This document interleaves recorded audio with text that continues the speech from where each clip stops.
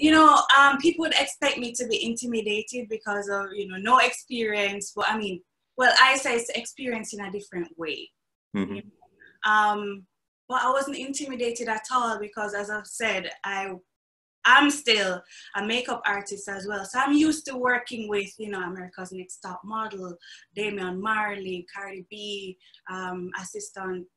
assistant on set for Beyonce, you know, so I was used to these things in terms of the level of comfort. And I just knew that, listen, this is an opportunity. You're not going to go and not know your lines. You're going to be prepared. I called my sister. We stayed up. We studied. You know, I was prepared for that moment. And then I'll share, you know, the legend, Gossett Jr. He played my father in it.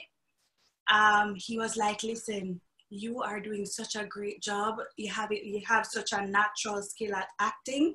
You should pursue it. And, you know, I'm proud to call you my daughter, because did you know that Halle Berry was also my daughter in another movie? I don't remember which one he said. So then he was like, so you guys are basically sisters now. And it just joy my heart, because I grew up watching Halle Berry, because, you know, I just really love her.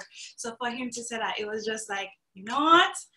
Let's do this. Let's see how far this could go.